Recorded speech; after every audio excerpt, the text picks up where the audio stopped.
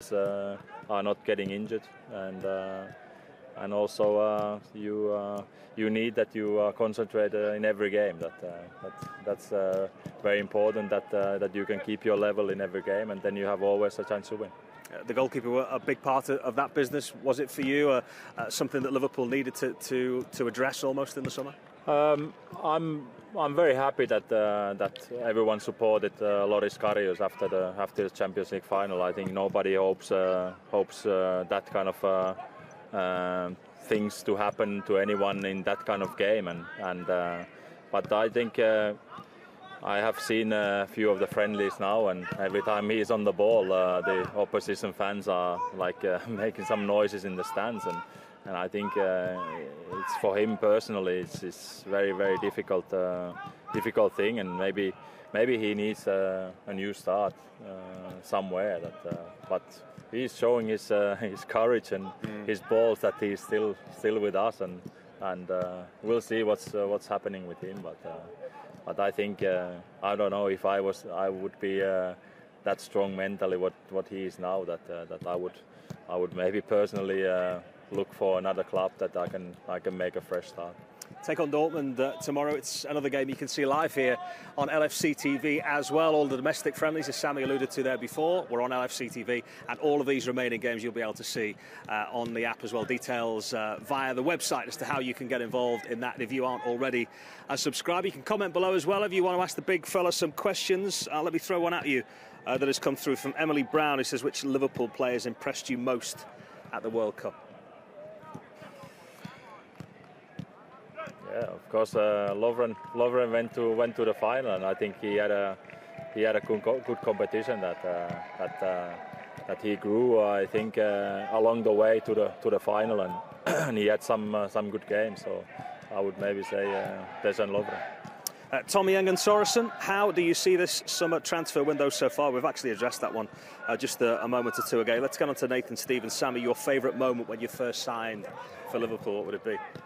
I don't know. There's many great moments for the 10 years, and maybe I can't pick up one great moment, but I can say a few. That maybe the FA Cup final in 2001 was a great moment, and the season especially that we won the 3 trophies, which we could in the cup competitions to win that year. That was great, but of course the Champions League win. I think every footballer wants to lift the Champions League trophy once in their career, and we managed to do it in 2005, and that's one of the highlights as well. But I would say signing for Liverpool was a special thing for me already. That Liverpool was my favorite team when I was young, and that was a great moment to sign. But that was a start for me to show that I can play for the club, and I'm a bit surprised myself that I stayed that long because it's not easy to stay this kind of club for a long time, and I'm happy that I did it for 10 years. So are we, Sammy, so are we. The crowd that you see behind as well, people have been allowed in for an open training session. We have seen, when these sessions have taken place before, Jurgen Klopp tell the crowd to be quiet when they start singing, because he's obviously using this as principally a coaching afternoon. So you might see that a little bit later on, Jurgen Klopp having a bit of a go at the crowd. Where the title chances are concerned, it's a very popular question on some of them flashing across the screen at the moment. How do you rate Liverpool's chances of pushing Manchester City this season? It's important to compete. It's important. I hope that we are there in the places 1, 2, 3 for the whole season until the end, and that's very important. I think every club has the same object to or target to improve from last year, and everyone will try to strengthen their squads, and that makes it more difficult to compete as well. That if you spend 150 million, the other one spend 250. So it's like it will be very difficult to compete. Or maybe I would say that it will be difficult to win. But I hope that we can compete until the last game of the season. Fascinating season to come. We'll let you get a closer look at training in just a second as well, but you mentioned that you've been watching the domestic pre-season front. It's always a great time to see players like Curtis Jones making the breakthrough. Nat Phillips, who was playing as a centre-back, who was saying yesterday that he came very close to actually coming to this part of America to study and come here full-time. Liverpool offered him a trial, and look at him now, he's out here as part of the first team. But has there been a young player that you've been impressed with that you maybe think could make that breakthrough at least to that first team squad this year?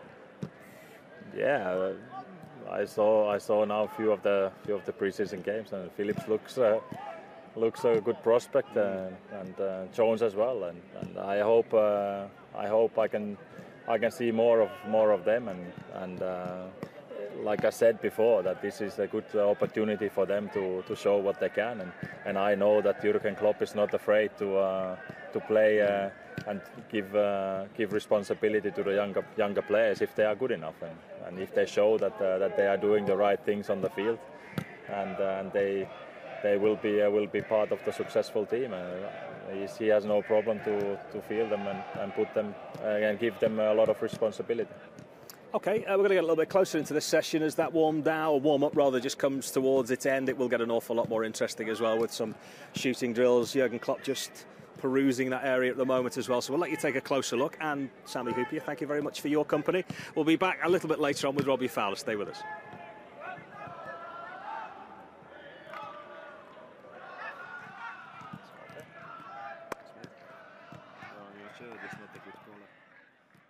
You can see it as well.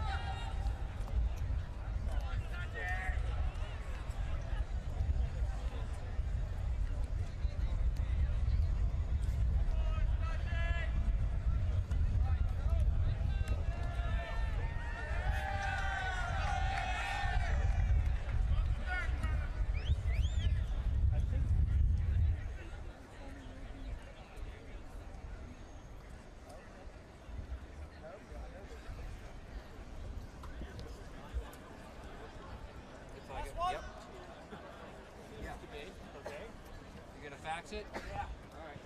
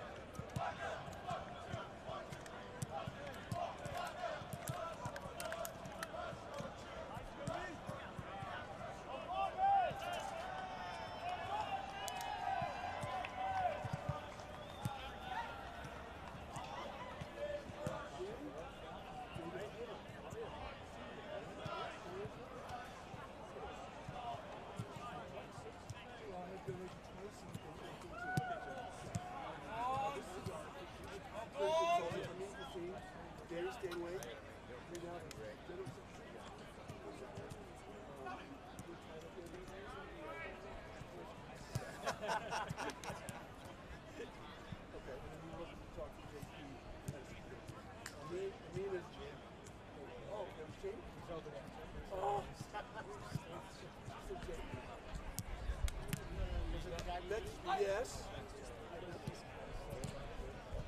She said JG and he said Jamie,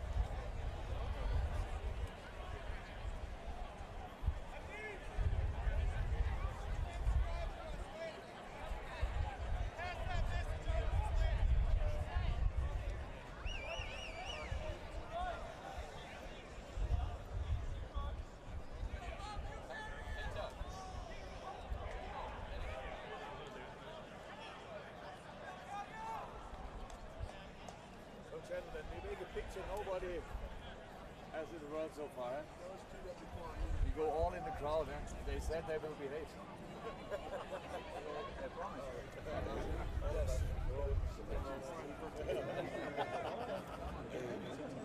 We will already.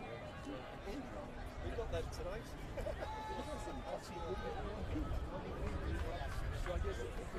Yeah, I'll go a couple of Jamie, JP. We are live.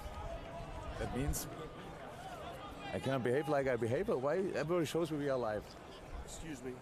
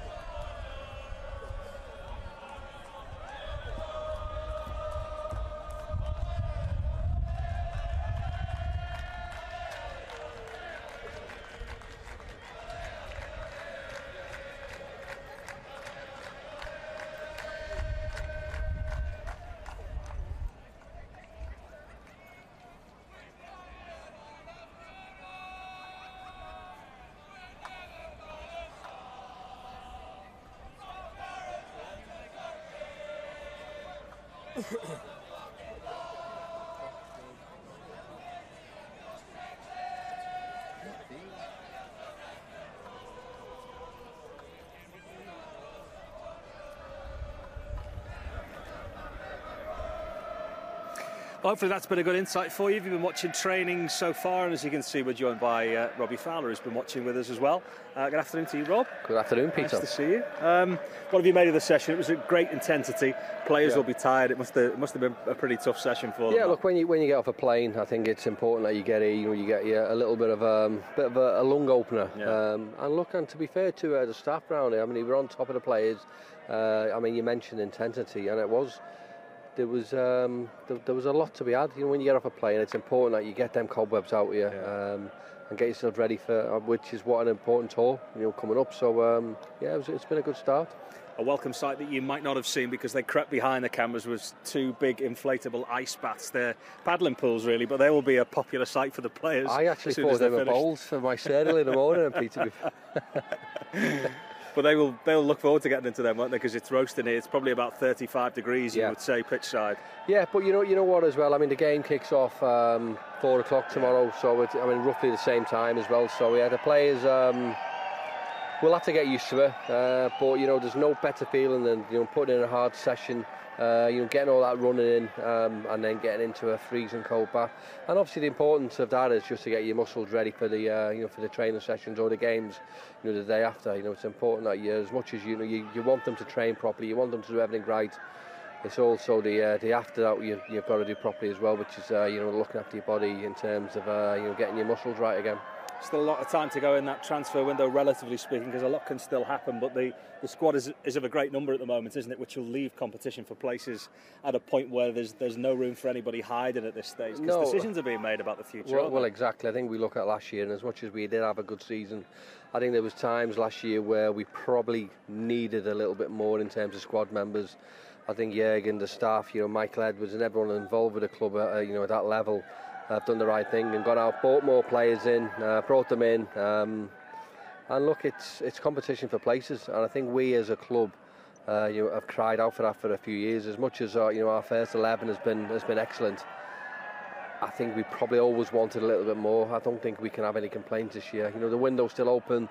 Jürgen's come out and said, you know, all the work's done, but look, you never know, do you? You really never know. But it's important that you do sign players, because if you don't sign players, you know, you're not standing still. You know, you're going backwards. You know, every other club who's in a position where you're trying to get to, you know, will be signing players as well. So it's important you do the same.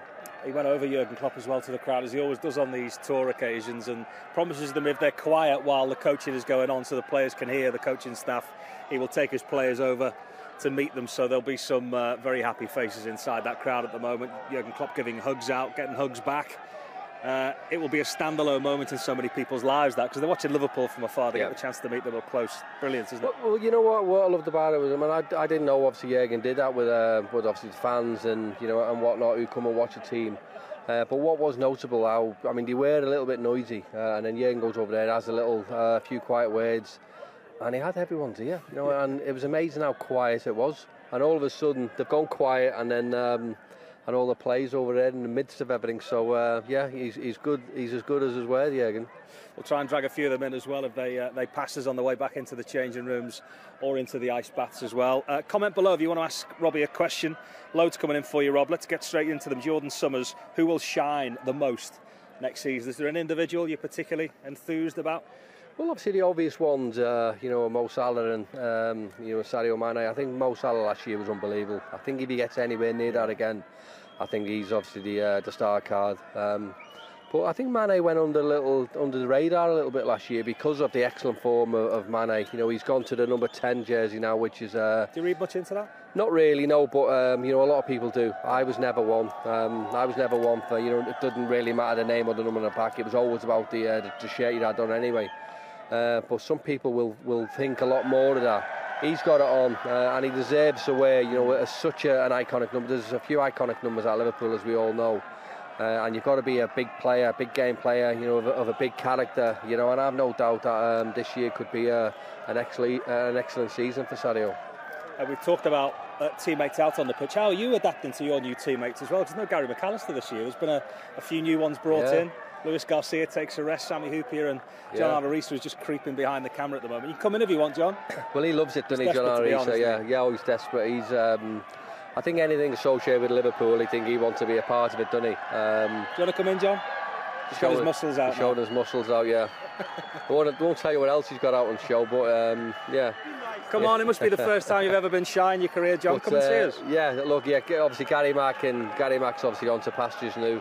I think we'll forgive him because he's obviously gone with Stephen. But yeah, it's new, but look, it doesn't really matter who's with us anyway. So, you know, we still come here, we still do our bits. You know, we still meeting all the fans, go to you know, certain partner events, and so much as I think deep down we'd all love to be out on the training pitch doing a bit.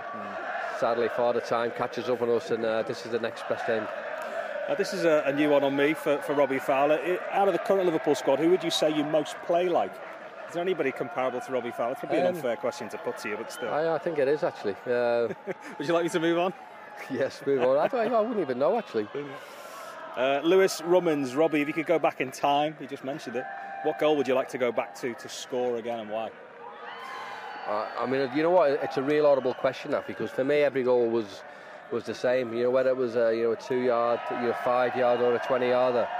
I love scoring goals. You know, I got more enjoyment scoring little tap-ins. So, I mean that, and if we're being totally honest, any goal against Everton or Man United, because of what it meant to the fans, was probably brilliant.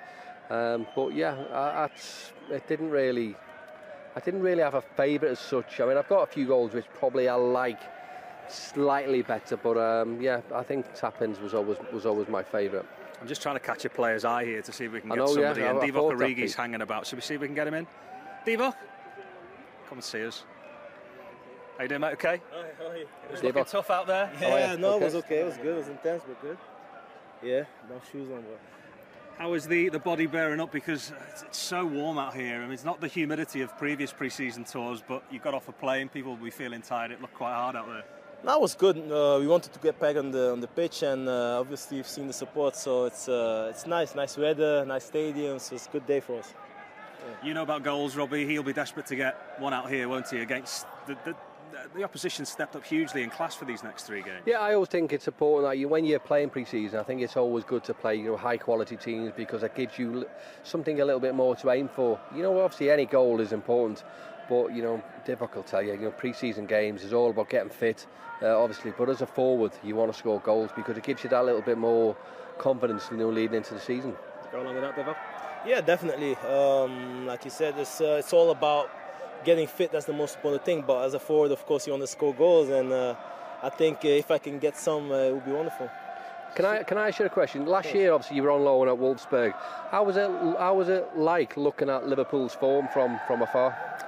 Well, I'd say I was looking at the very competitive team. Of course, I've been a long time with this team, and every year we seem to progress. So for me, obviously, I love the club, I love the support, I love the team. But for us, it was an important step for the club and for me to go and play these games, to be stronger, to come back. Okay. Everybody's firing though, aren't they, Divock? I mean, we've got Daniel Sturridge who's back amongst the goals again. He looks full of confidence. When a squad is at the level where you have so much competition, does it bring an extra 5-10% out of everyone at this point in the season? I think it's the best thing that can happen. Personally, my career has always pushed me. So I think for this team, with the goals we're setting this year, it's important that everybody is sharp and on fire. And I think every preseason I see improvement, and even now I came back and I see a big improvement, so that's good. Now, when they get to Robbie's standard, who's done that... I was going to say to my age. No. You can go out and have a drink or a nice meal. The players have time to kill. How do you kill it best? Is it Love Island? That has been previous years. How do the boys spend their evenings at the moment?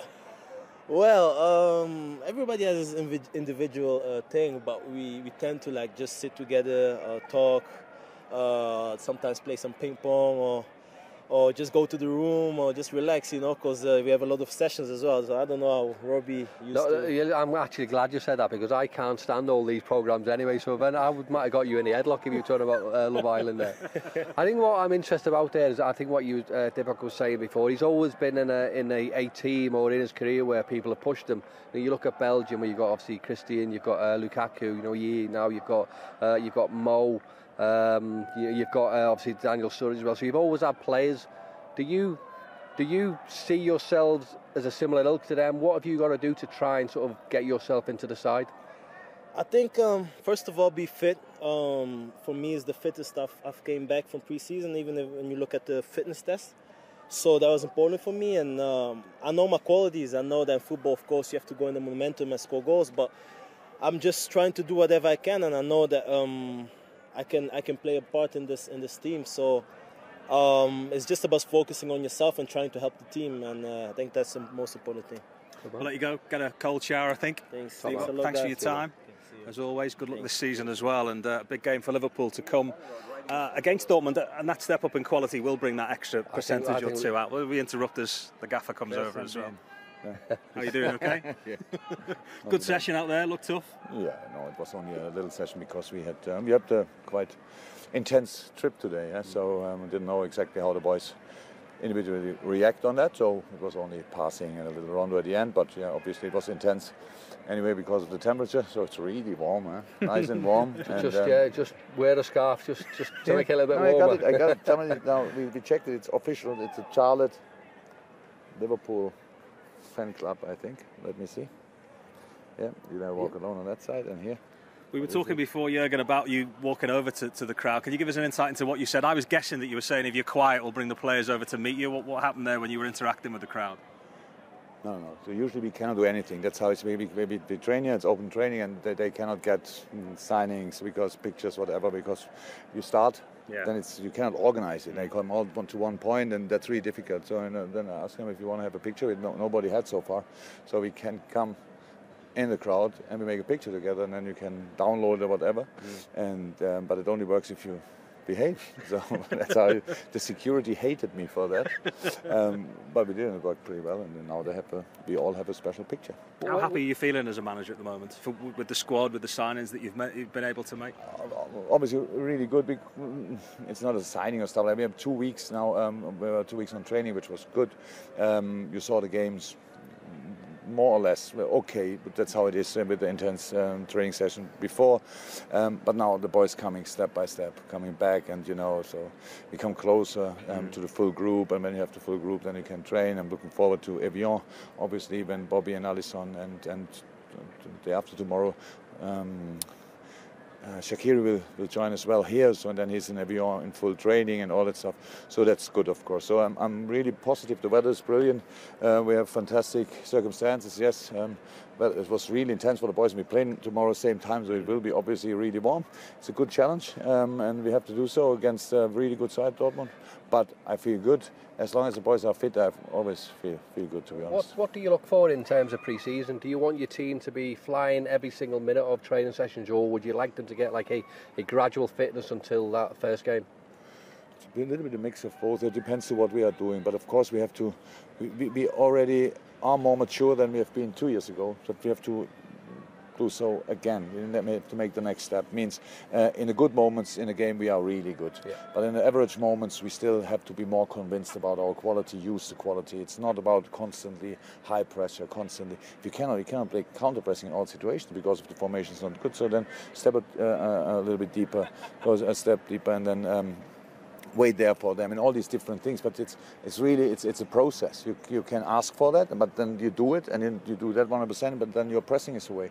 So we have to grow in that role, and that's what we try to do. How is that? In good moments, we were outstanding. We have to be again outstanding. That's not so easy. So the boys need to perform. We need that desire. We need the greed and all that stuff. People are really talking positive about us in a moment. We didn't deliver anything so far. We only had a few preseason games and they were not brilliant. So it's only about the team looks good and stuff. But that one thing is the quality you have. The other thing is what you make of it, and that's what we have to introduce now. But we can introduce that only in a moment when we are all together, and that takes a while, and that's why I'm so happy that we now, step by step, get the group together. We're looking forward to it tomorrow. Thanks for coming over. Jurgen Klopp. You're welcome. Thanks, Gaffer. Thank you. He's driving them, isn't he? He's talking about the optimism, which is clearly there, but every single day he's driving them to do something else for him. No, he is. And I think he's got everyone, hasn't he? He's got everyone. He's an infectious character. Bringing out the very best of the players. He's just told us what he wants from them, and if you give your all for him, then he's going to look after you. He really is, and I think he gets the club, doesn't he? He really does, and he gets the players, and everyone playing for him, or everyone here wants to play for him because of who he is and what he is. Now, just to finish on, Alberto Moreno says he's the ping pong champion. It's not even a contest. He says he's so bored with winning all of the table games that they play, the darts and everything else, that he's considering retaring from that altogether. Who would have won the games in your day? I would be amazed if he got 11 points against me. Really? Oh yeah. In fact, I had a Desmond Douglas roll-away table when I was growing up. Nobody will know what you're talking about there, will they? For those who don't know Desmond Douglas, just Google him. I'm telling you, he was the English champion. He was brilliant. I gave him a game once. I had my own bat and everything. Did you? Yeah. We'll set that up, I think. There's a feature in itself. Alberto Moreno versus Robbie Fowler as ever. Pleasure to be alongside him, and Divock Origi and Jurgen Klopp, who joined us on here as well. Thank you very much for watching. Don't forget, you can get details on the website.